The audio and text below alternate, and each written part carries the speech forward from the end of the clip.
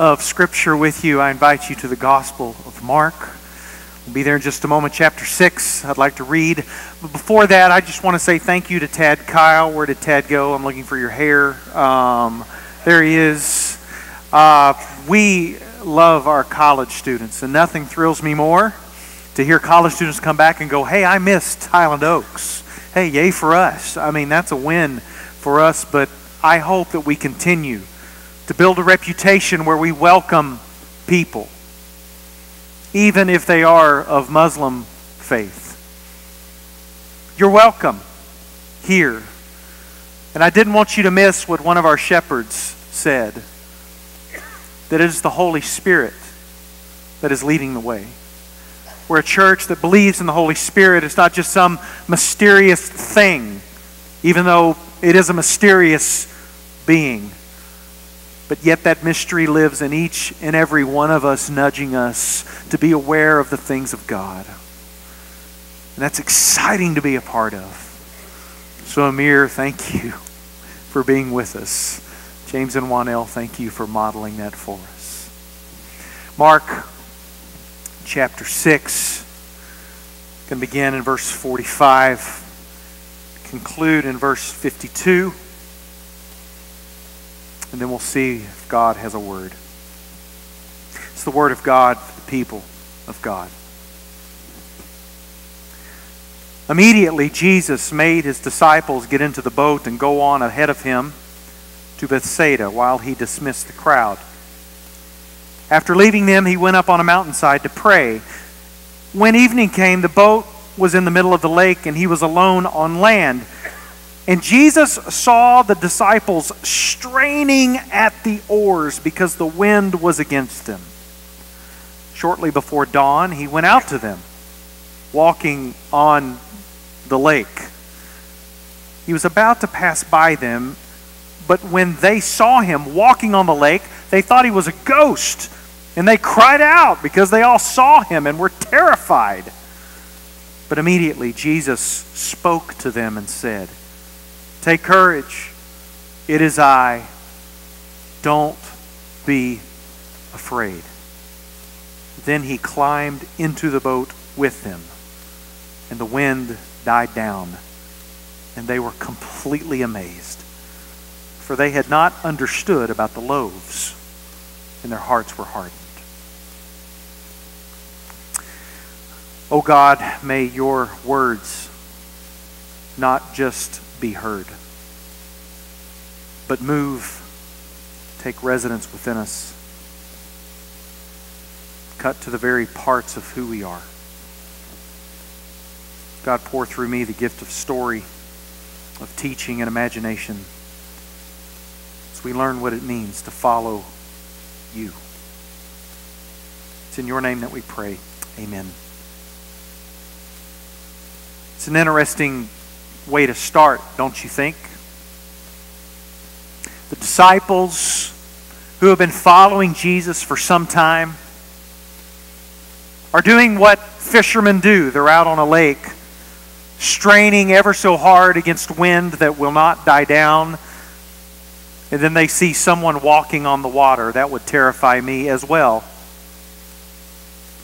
But I have to imagine that there was something in them that didn't just think it was a ghost, but could this be the Messiah, the one that we were following? And they're terrified. They're fearful. And what's so bizarre about this story is that this is not the first time this has happened, that the disciples are fearful, even though they know Jesus. Know him as in, this is the person that was just with us that morning. And you know, I'd like to cut the disciples a break because I think we would as well. But there's an interesting piece to this story that I honestly hadn't noticed. They were completely amazed, for they had not understood about the loaves. Why would Mark include that detail? They're terrified of the wind, and there's something about what had just happened earlier that should have informed them on how to behave in the present. Something about this all too familiar story of Jesus feeding 5,000 people. Because I think it matters where you sit. You ever been to a Rangers game? This is usually the view I have. Go ahead, first slide. Yeah, I mean, it's like nosebleed section, right? And what really aggravates me is they do those contests that I think are rigged. And they call out your number, your name, and oh, the special so-and-so. They get to move down to a seat like this. And that is so unfair. Because I want to pay $8 for a seat and get to sit right behind home plate. Wouldn't you? Because your perspective of the game changes depending on where you sit. The disciples are sitting in the boat, but they had just previously been sitting in the grass. And I think it matters because you're going to view Jesus depending on where you're sitting, whether it's in the boat or in the grass. So the view from the boat does not begin with Jesus walking on the water. It begins with Jesus in the green grass. Go back with me earlier to Mark chapter 6. The apostles gathered around Jesus, reported to him all they had done and taught. So many people were coming and going, they did not even have a chance to eat. Trust me, if I'm a disciple, I am grumpy. Do you get grumpy when you're hungry? Nod yourself this way. Yeah. So they went away by themselves in a boat to a solitary place. But everyone saw them leaving and recognized them, ran on foot from all the towns and got there ahead of them. And when Jesus landed, he said, "Would you please go away? We are starving." That is not what Mark says. When Jesus landed, he saw a great crowd and he had compassion on them, for they were like sheep without a shepherd, and he taught them many things. I think this detail that Mark includes frames this entire story. I think this detail, when Jesus landed and saw them, they were like sheep without a shepherd. I think this makes all the difference in the world, and it's what the disciples missed when they were terrified on a lake seeing Jesus himself coming toward them. And I'd like for just a few moments to tell you why. Why it matters that Jesus is not just some person, but rather Jesus is a particular type of person. And to use Mark's language, Jesus is a particular type of shepherd. He's a shepherd king. The reason I know this is that if you go back to Mark chapter 1, Jesus announces his ministry with the following: "The time has come. The kingdom of God has come near. Repent and believe the good news." There's something about the coming of Jesus that signals to everyone around Jesus that this is not about just the agenda of a person. This is the agenda of a king that has a kingdom to establish. And all who hear are going to understand how that king operates. Are you with me? This is not just a story about Jesus. This is a story about King Jesus. As one contemporary writer has just written a book a few years ago, it's the King Jesus Gospel, and I like that because we can't miss this detail. It's the King Jesus Gospel. As opposed to all the other kings, he is the only king that matters, and it's the way that he's a king that ought to matter most. And in this story of King Jesus, the king shepherd that sees his sheep and he wants to teach them something, it's important that we acknowledge that Jesus is a king bearing kingdom news, kingdom authority. And this particular king is operating in a way that, well, it's like Floyd Mayweather and Manny Pacquiao. It's an intense fight. Because if you'll notice in your Bibles, there's a story of another king right before this one. The king's name is Herod. I could give you details from the annals of history about this particular king. Details that would make you think Adolf Hitler was a junior dictator. Herod was ruthless. So ruthless that he decided to grant one of his family members anything she wanted. And you know what she requested? The head of a prophet. John the Baptist on a platter.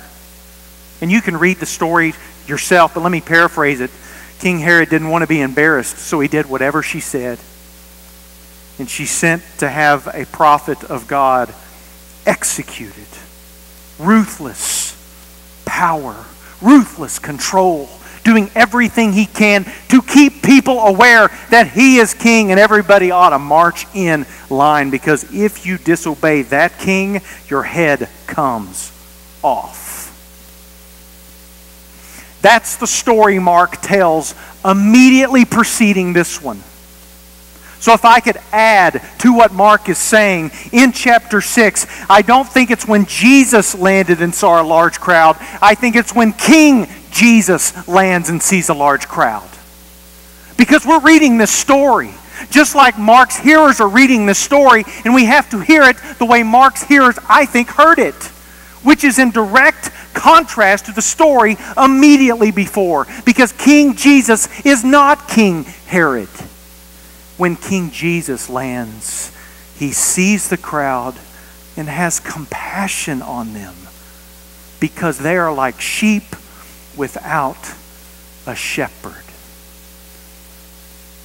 Some of you who've been reading the Bible a lot longer than I am know that that sounds familiar. Sheep without a shepherd. That's the story of Israel, isn't it? Would you like to know that this was what the prophet spoke when evil, ruthless King Ahab was leading Israel? Ahab was on the throne. And the prophet over in 1 Kings comes and says, "Oh, Ahab, you've missed it, because Israel, when you're in charge, are like sheep without a shepherd." Direct contrast to the type of king God intends. What kind of king is this? I think the feeding of the 5,000 tells us what kind of king this is. First of all, I want us to just wrap our minds around the fact that this is a king who has power, but uses his power in a particular way. It's not for evil. It's not for self-gain. But rather it's to promote what is good. What is good for the kingdom. And what is good for the kingdom of God is not what is good for the kingdom of Herod. It reminds me of the following Disney movie. You know, I don't want to apologize, but man, I get all kinds of ideas from movies that I watch. And do you remember this? You think it's about a cute little lion that's lost? You know, parenthetically, why would Disney make a movie where the dad dies right on the screen? I mean, come on. You know how difficult it is for me to unpack that with my children? Anyway,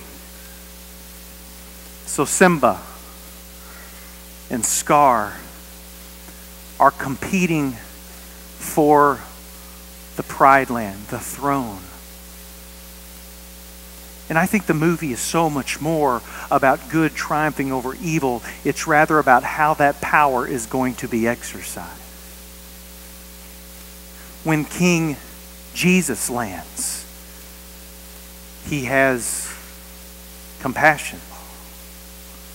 So what does he do when the people are hungry? When the king himself is hungry? He feeds them. Now, Mark just says there's 5,000 people. Well, that's just 5,000 men if you read it a particular way. We're talking 10 to 15,000 people. We treat this story as a punchline, don't we?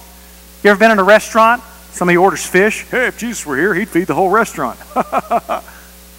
This is not a punchline story. This is something about Jesus telling us something about God and the kingdom of God. Because when King Jesus lands, he sees the crowd and he has compassion on them and he gives them what they need.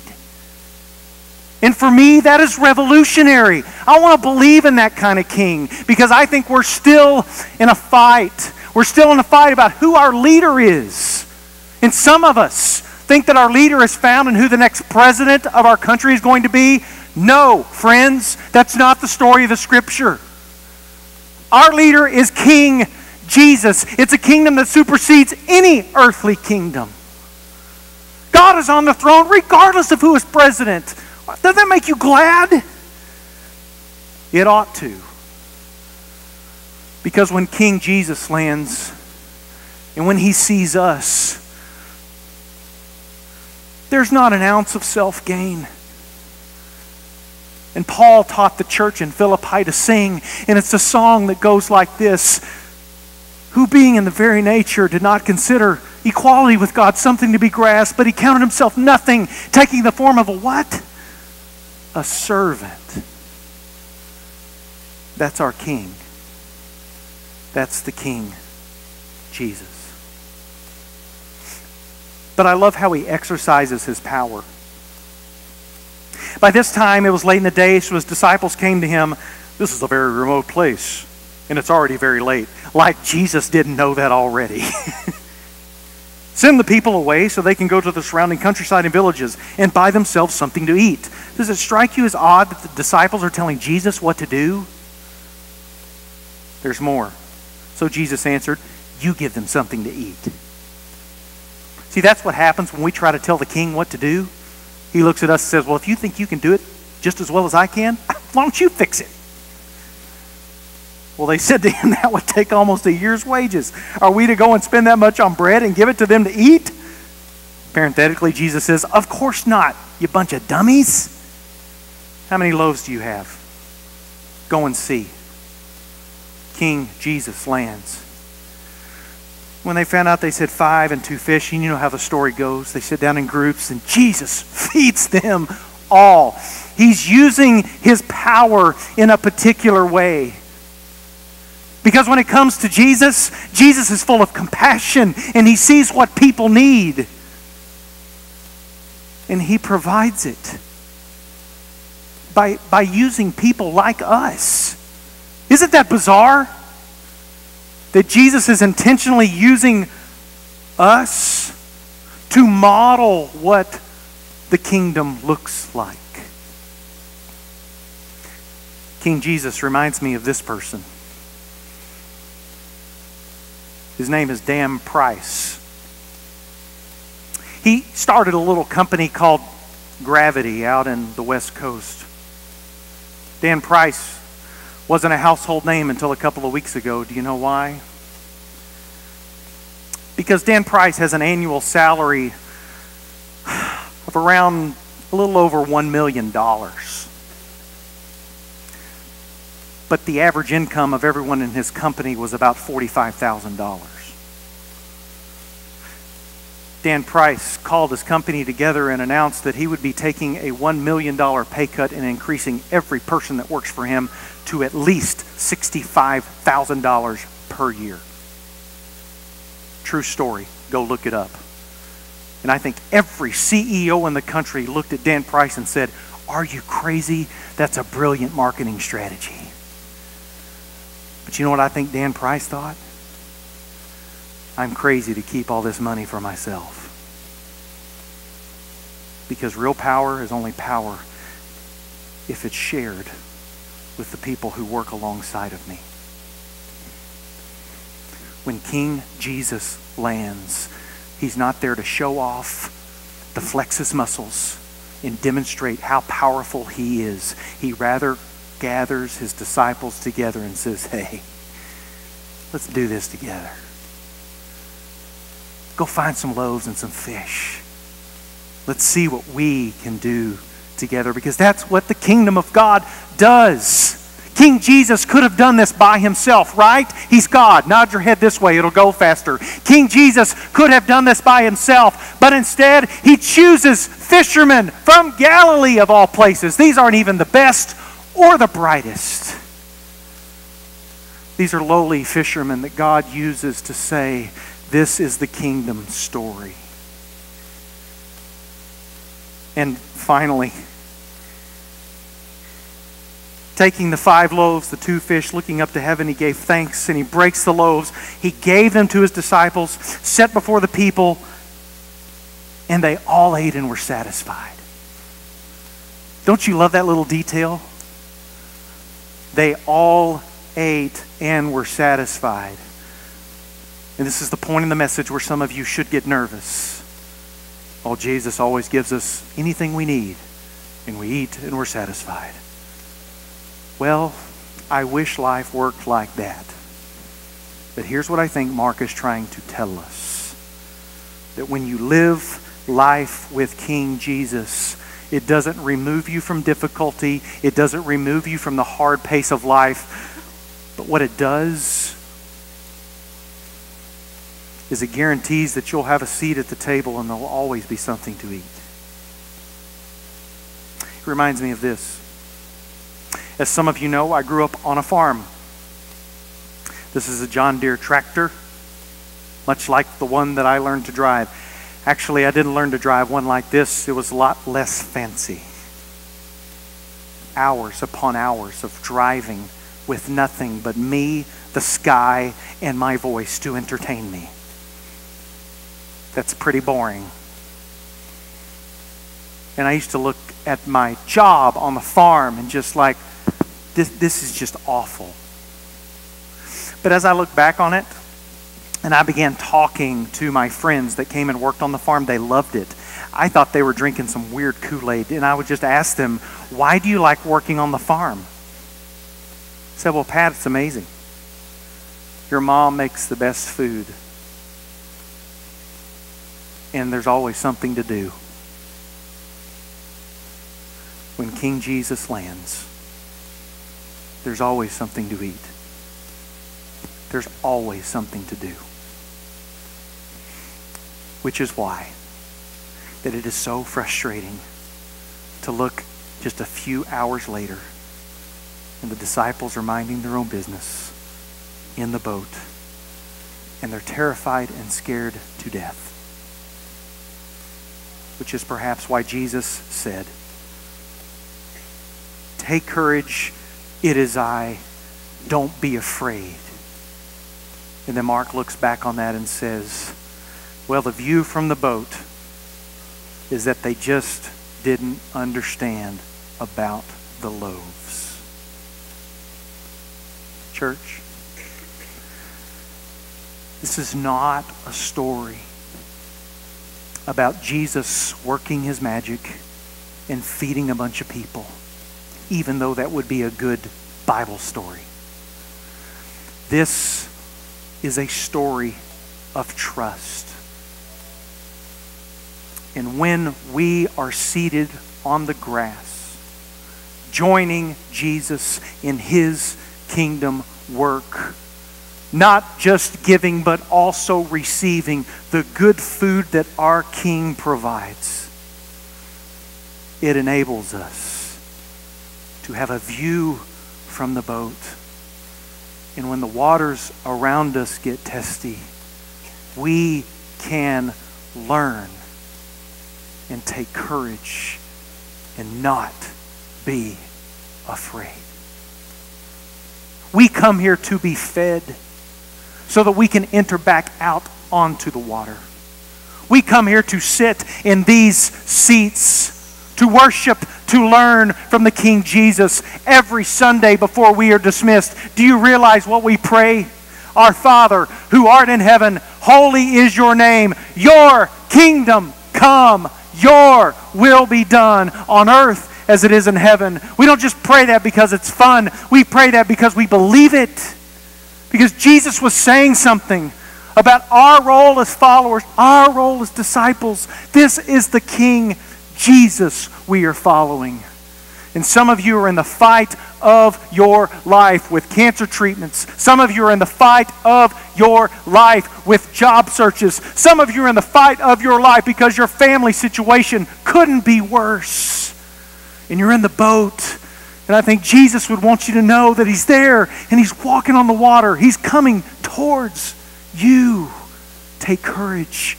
It is I.